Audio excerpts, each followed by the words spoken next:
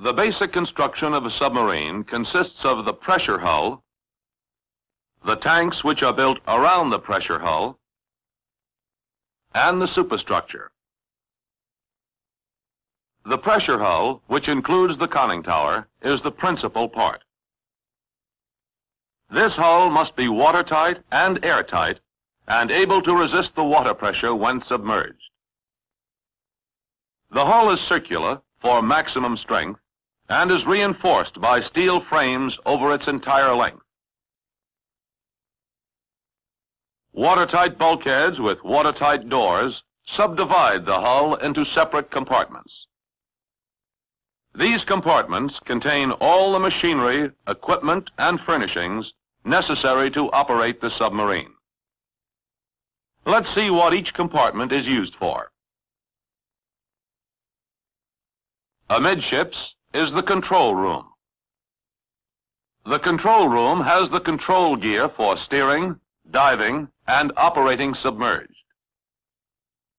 One part is generally used as a radio room. This space below the control room is called the pump room. It contains auxiliary machinery. Next to the pump room are spaces for storing food and other supplies. Above the control room, there is usually a conning tower with the 2 periscopes and the fire control equipment. The ship is normally steered from here. Fore and aft of the control room are the battery spaces. They contain the main storage batteries, which supply electrical power for operating the ship when submerged. Above the forward battery space are quarters for officers and for chief petty officers with accommodations for eating. Above the after battery space are the crew's quarters with crew's dinette and galley. This space below the crew's quarters is used as a sonar room. Aft of the crew's quarters are the 2 engine rooms. Each contains 2 main diesel engines and the generators they drive, together with auxiliary equipment. Aft of the engine room is the maneuvering room, which is the electrical control station for propelling the ship. Here are the main motors which drive the propellers. The 2 remaining compartments at either end of the hull are the forward and after torpedo rooms. There are 6 torpedo tubes forward and 4 aft. Each room has a torpedo loading hatch and stowage racks for spare torpedoes and contains bunks for some of the crew. The escape trunks are also located in the torpedo rooms. In this way, the pressure hull of a submarine is divided into compartments, each of which plays an important part in the operation of the ship. Fitted around the pressure hull are the tanks. There are ballast tanks, which control the buoyancy of the boat, and fuel tanks. The main ballast tanks are completely flooded when the boat is submerged. Some of these main ballast tanks are divided into port and starboard tanks. This is a cross-section. The tanks have flood ports open to the sea. The main vent valves control the escape of air when flooding the tanks. These are emergency vent valves. They are used in case of damage to the main vents or to prevent accidental flooding. In order for the submarine to submerge, both sets of vents must be open to flood the tanks.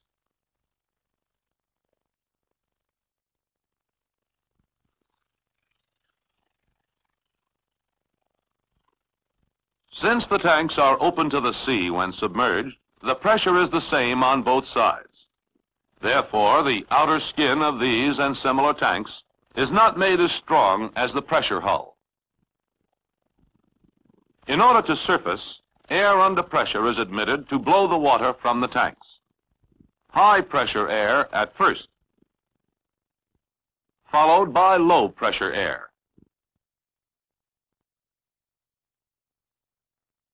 These two main ballast tanks operate in the same way, except that they are not divided and have no emergency vents. In addition to the main ballast tanks, there is a group of variable ballast tanks. These are used to control the trim and buoyancy of the submarine.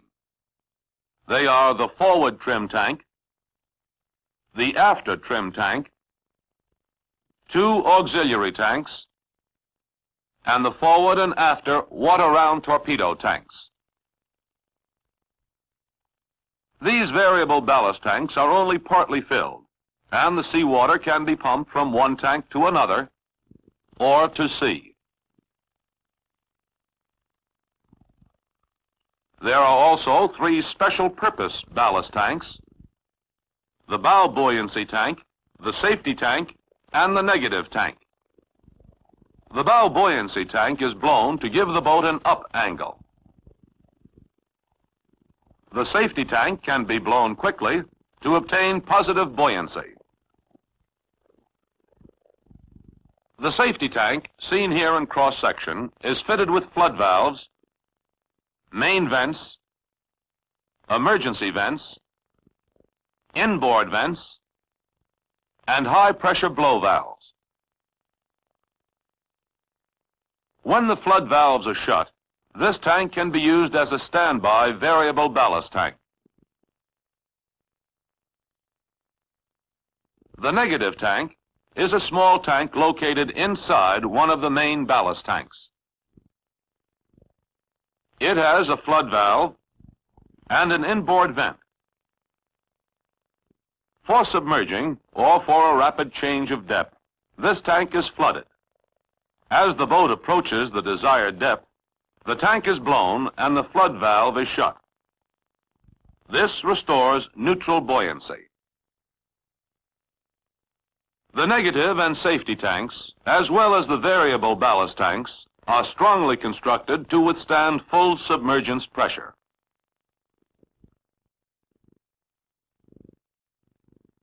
The fuel tanks of the submarine are also fitted around the pressure hull. These tanks contain the fuel oil for the diesel engines. The fuel tanks and the fuel system will be discussed later in this film. We have seen the pressure hull and the tanks which form the outer hull. Now the addition of the superstructure completes the submarine. Here is the bridge, which is the boat's control station when on the surface.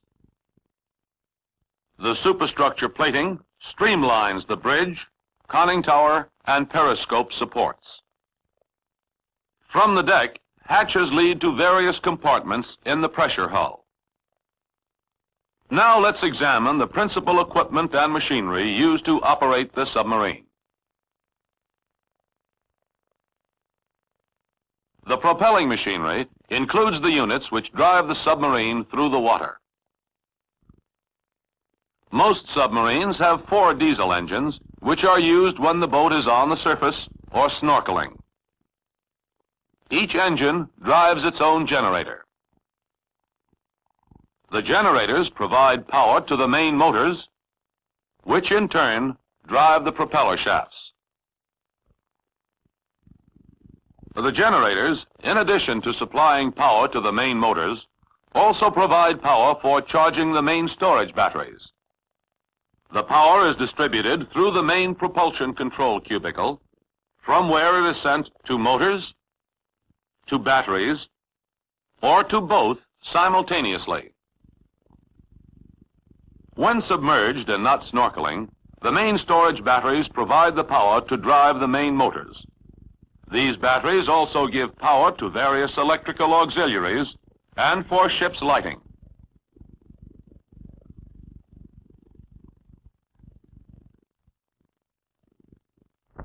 The fuel oil and compensating system delivers the fuel from the storage tanks to the engines and replaces the fuel with seawater.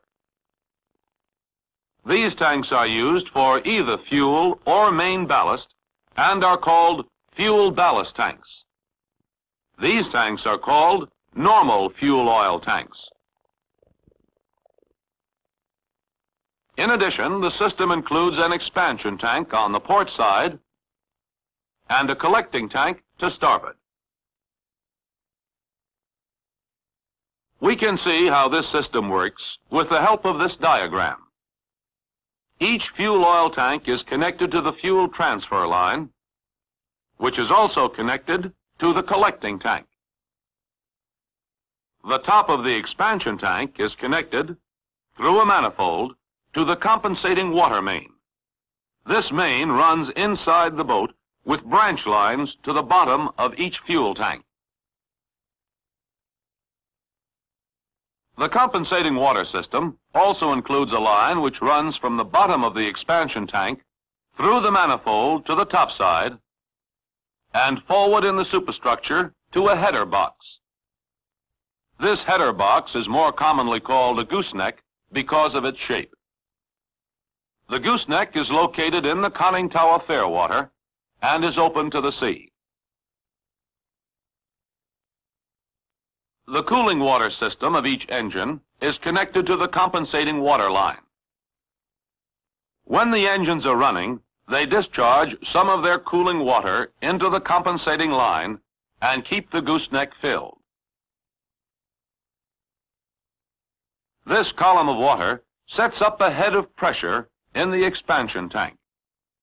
This pressure is transmitted through the compensating main to the oil in the fuel tanks. Since the oil is lighter than the water, the oil always floats on top. The water replaces the oil taken from the tank on service. The water pressure forces the oil through the fuel transfer line to the collecting tank. From the collecting tank, the fuel oil passes through a purifier to the clean fuel oil tank, from which it is delivered to the engines. Note that when the submarine is submerged, the gooseneck and compensating line serve to keep the pressure inside the tanks the same as the sea pressure outside.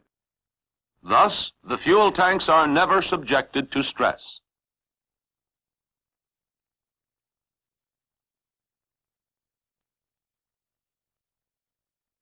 The air supply and exhaust system provides for the diesel engine's air intake and exhaust and takes care of ventilation of the ship's compartments. When the submarine is on the surface, air is taken in through the main induction valve located in the conning tower fairwater. Starting at the main induction valve, a line runs to the forward engine room to supply engine air. A line runs to the after engine room to supply engine air. A branch of this line may go to the maneuvering room to aid in ventilating this compartment. Another line from the main induction valve to the forward engine room is the main source of fresh air to ventilate the entire hull. The exhaust gases from the engines are discharged through the engine exhaust piping, the outboard exhaust valves, and through mufflers to the atmosphere. When the submarine is below the surface, the snorkel system may be used to provide air supply and exhaust. Air is taken in through the snorkel induction mast. It passes through a water separator to the snorkel induction valve and enters the system just below the main induction valve. The engine exhaust goes through snorkel exhaust valves to the snorkel exhaust mast.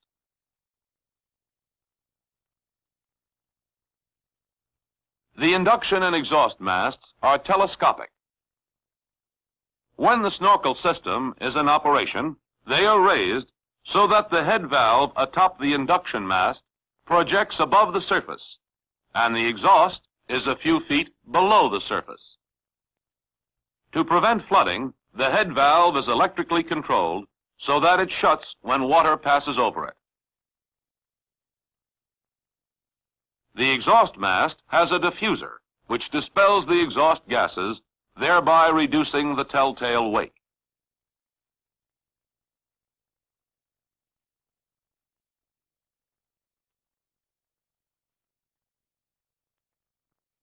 Hull ventilation is primarily controlled by a blower in the forward engine room. It forces air along the main supply line where it passes through air conditioning units. Branch lines supply the conditioned air to the compartments. The forward battery has its own booster blower and cooling coil, which is used to supply air to the compartment and to the forward torpedo room. Exhaust lines carry the air back from the compartments to the forward engine room. If the engines are running, they use this air, and it goes overboard as part of the engine exhaust. Fresh air is supplied to the blower through the line from the main induction valve. When the submarine is submerged, outside air is shut off, and the air in the hull is recirculated by the blower. At other times, the blower may use a mixture of fresh and recirculated air.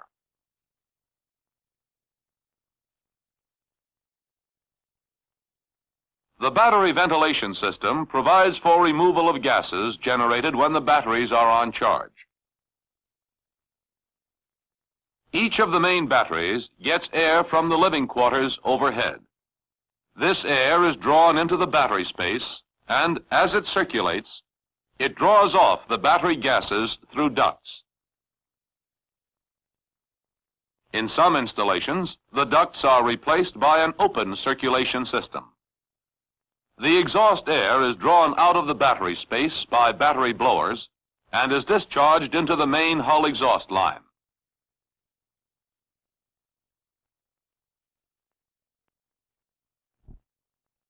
Compressed air at various pressures is used for many purposes throughout the boat. Two compressors in the after engine room compress the air to a pressure of 3,000 pounds. An external charging connection also makes it possible to take on 3,000-pound air from shore. The air is distributed through a manifold in the control room to banks of storage bottles located in the main ballast tanks. Some of it is used at 3,000 pounds, some is reduced to lower pressures before being used. This diagram of the 3,000-pound system shows a bank of storage bottles and the manifold, which is divided into a receiving section and two distributing sections. The air goes from the storage bank to the distributing sections of the manifold.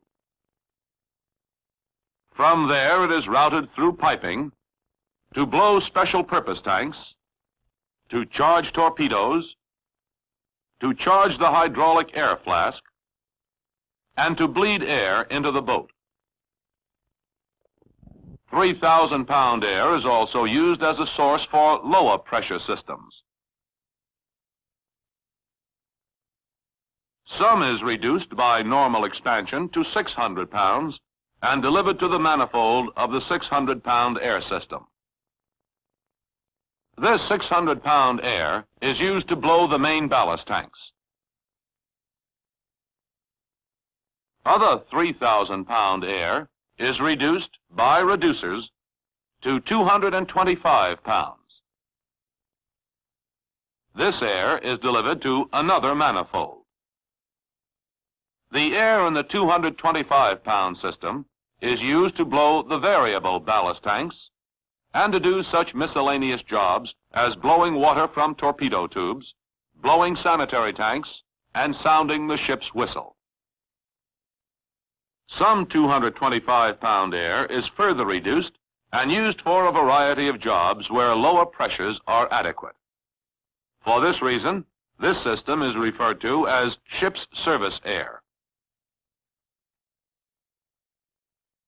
In addition to these systems, an independent 10-pound air system operates from a blower in the pump room.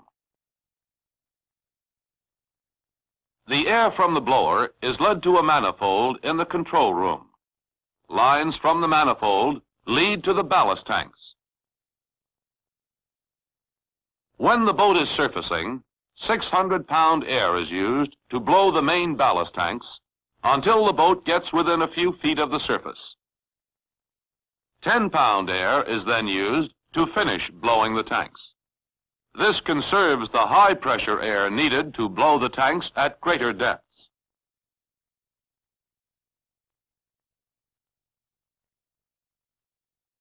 The hydraulic system of a submarine employs oil under pressure to operate such equipment as main vents, flood valves, outboard induction and exhaust valves, the steering system, the plane system, periscope and mast hoisting systems, and many others. Oil is drawn from a supply tank by a pump. It is delivered under pressure to an accumulator. From here, it goes to various manifolds, which are connected to the hydraulically operated mechanisms throughout the boat. Each manifold is divided into a supply side, which supplies oil under pressure to the mechanisms, and a return side, through which the oil is returned to the tank. An even pressure is maintained in the system by the accumulator. As oil is pumped into the accumulator, it forces a piston down.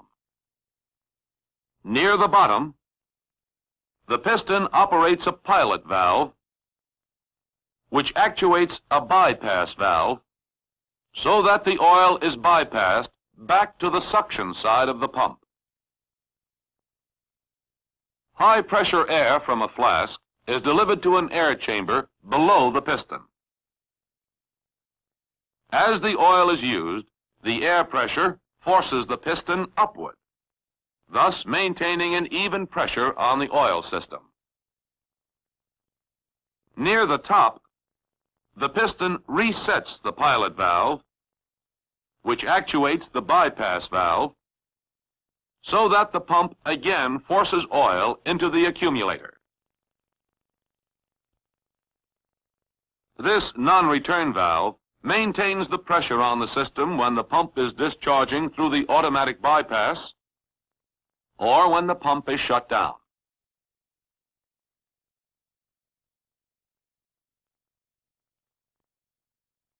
The submarine's trim system is used to shift seawater ballast for fore and aft trim and for control of buoyancy.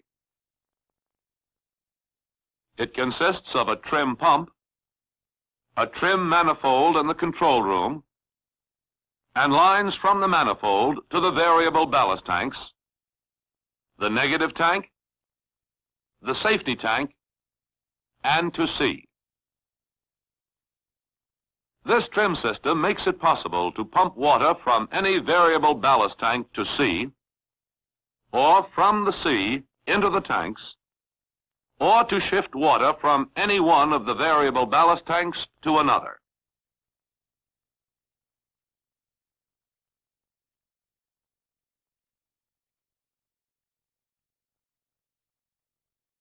The drain system provides for pumping of bilges. Lines from the bilges lead to a drainage line running the entire length of the submarine. The drain pump draws water from the drain line and discharges it overboard, or to the trim system, or to the fuel oil compensating system. If the water is discharged to the compensating system, oil in the bilge water will be separated out in the expansion tank, preventing telltale oil slicks. The drain pump also has a connection to the bottom of the collecting tank for the pumping of that tank when necessary. There are interconnections between the drain and the trim systems so that either pump can be used for either system.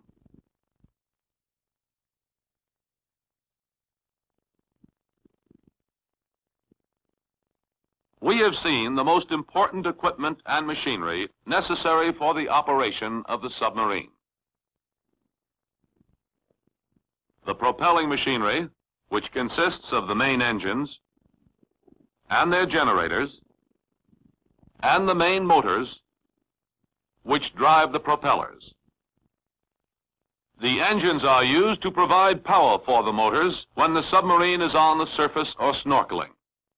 Batteries power the motors when submerged.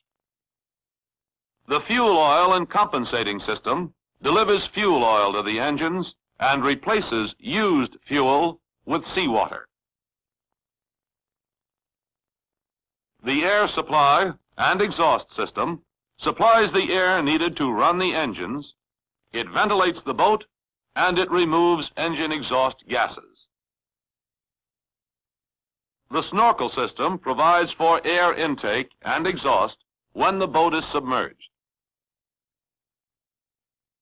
The battery ventilation system removes gases from the batteries. The compressed air systems distribute air furnished by two compressors. The air is stored in banks at 3,000 pounds pressure. This air is used directly or at reduced pressures to blow tanks, charge torpedo impulse flasks, and for general ship's service. The 10-pound air system is used to blow the residual water from the main ballast tanks when the ship is surfacing. The hydraulic system operates main vents, valves, and other hydraulic gear throughout the ship. The trim system is used primarily to distribute weight in the boat for fore and aft trim or overall buoyancy. The drain system is used primarily for pumping bilges. Well, Doctor, this simplified diagram of the USS Nautilus, the world's first atomic-powered submarine, will serve to give us the general overall picture of our standard fleet-type submarines. They're divided into 8 compartments, each of which may be sealed off from the others. This forward compartment is the forward torpedo room. It contains the 6 bow tubes and also the reload torpedoes. The next compartment is called the forward battery room. Below the deck it has enormous storage batteries which are used to propel the ship when submerged. Above it are the officers' quarters and the chief petty officers' quarters. These quarters are very small, but they're very comfortable and very handy. Well, then, this next section would be the control room, and on a standard-type submarine, you'd have the conning tower up here. But since this is a Nautilus, then the conning tower would be right in this section. That's correct. And in the standard submarine, these next 2 compartments would contain the mess room, the galley, and the crew's bunk room. This matter of propulsion, being a landlubber, I'm very much interested in just how a submarine gets through the water, its propelling power. Now, how about that? Well, the submarine has 2 systems of propulsion. On the surface, she uses her diesel engines, which can generate about 6,500 horsepower, and propel her at a speed of about 20 knots. For surface propulsion, she has enormous storage batteries all along the keel here, which produce power for driving her submerged. Well, in other words, then, if you didn't have one of these snorkels and you wanted to go below the water, then you'd have to use the batteries for that sort of work. That's correct. Well, now, of course, all of us are familiar with car batteries, but this king-size battery that we have over here is something a little bit different. Perhaps you can tell us how many batteries of this type you have in a normal standard submarine. Well, as you can see, this battery stands almost as high as a man. It weighs a little less than a ton, and it costs about $1,000 apiece. There are 120 of these in a submarine, and at full power, they're able to propel the submarine for about 10 miles. At minimum power, they're able to propel the submarine for about 100 miles. About 100 miles. And then, of course, you have to come back to the surface and recharge the batteries. That's correct. Except that when you have a snorkel, you can charge while submerged. This snorkel is quite interesting. Just how does that work now? Well, this snorkel is simply an extensible breathing tube which brings air down to the engines and to the crew. The exhaust comes up this after pipe. Using those engines, you can recharge your batteries while submerged, and you can also propel yourself submerged while showing nothing more than this small snorkel float. Oh, that's certainly very effective. Well, that gives us a good idea as to the propelling power, but on this matter of submerging the ballast, I wonder if you could demonstrate on this chart up here just what happens when a submarine does go under. Well, in the first chart, we see the submarine on surface with no water in her main ballast tanks, which surround the hull. The main vents are then opened, and the water starts to flood into the ballast tank. She's now in an awash condition. In the third picture, she is completely submerged with her main ballast tanks full and her main vents closed. Well, then when you want to come back to surface, you'd have to put compressed air and blow this water out of these compartments, right? That's correct. And then that would be tied in with these diving fins or planes on the yes, two ends of the surface. The most important thing about diving or surfacing is the control of the boat. In diving, these bow planes are set down to give the ship an angle down. And then you bring her to an even keel with the stern planes and bring her to the proper depth and on an even trim fore and aft. That's right. Now, these large wheels, what would they be, Admiral? These large wheels, which we see on the port side of the control room, serve to control the angle of the planes in diving. The instrument panel, which you see there, tells the underwater attitude of the ship at all times. The depth gauge, which is one of the most important instruments aboard, records the depths as we go down. Unless the submarine is dodging or attempting to escape depth charges, she doesn't go too deep. It is paramount, of course, to submerge far enough for the conning tower and superstructure to be below the surface. But it is also important not to descend to dangerous depths. Well, Admiral, I have here a small barometer, and I know a barometer is very, very important in the operation of a submarine, but how does it fit into that pattern? Well, the barometer is important because it shows you the pressure of the air in the control room at all time in the ship. It tells you instantly whether there is any opening which has failed to be closed on diving. You recall that the Squalus was lost in just such a diving accident. Well, now, let's assume for the purpose of our demonstration that we have submerged. What would then be the next step? We should then go to the post of the commanding officer in the conning tower at the periscope. Well, I have a little periscope here. A youngster next door uses it to look over the back fence, and I look in here, and I can almost look right into the camera. You have a cutaway model there. Perhaps you could demonstrate how this periscope operates. Well, this cutaway model will show sufficiently well the principles of the periscope. In a submarine, the periscope is a 40-foot steel tube. The commanding officer looks into this prism here, and the line of sight goes up and strikes this prism here, and so on out to the floor to the surface of the ocean. This prism may also be tilted so that he can search the sky for planes. The skipper's first duty, as soon as the periscope comes above water, is to make a full 360-degree sweep of the horizon, to scan the earth off of the surface of the sea in all directions. He then focuses on his target. The next command we will hear is range mark, and following that, bearing mark. At these commands, the assistant approach officer, in this case Lieutenant Ware, takes note of the range to the target. And on the up periscope, of course, the skipper again makes a complete circle to scan the horizon. And then he focuses on the target, and very soon the target comes into view. In this case, it happens to be a heavy cruiser, which has been moving across the deck, mounted on the top of that crab. A most ingenious arrangement. And right here, of course, is one of these crabs, the type we were looking at. You see on the top here is the model on which the skipper was focused, and the mechanism is down in here, which moves this in any direction, whichever is desired according to what is set up in the console. Now we've talked a little bit about the eyes, the periscope, the eyes of the submarine. How about the listening devices, say the sonar of a submarine? Well, the sonar system of the submarine is almost equally important with the periscope. It is represented on this model by this bubble on the keel. With this device, the operators can pick up underwater sound, much as a radio picks up sound waves in the air. And then by the character of these sounds, you can tell what sort of an object is out there in the water, either ahead of you or any other place in the area. That's right, Earl. A good sonar operator can tell the difference between the propeller sounds of a carrier and those of a destroyer. And of course, we should mention that the sonar system also is able to send out supersonic waves, and those go out and hit an object and bounce back to the submarine.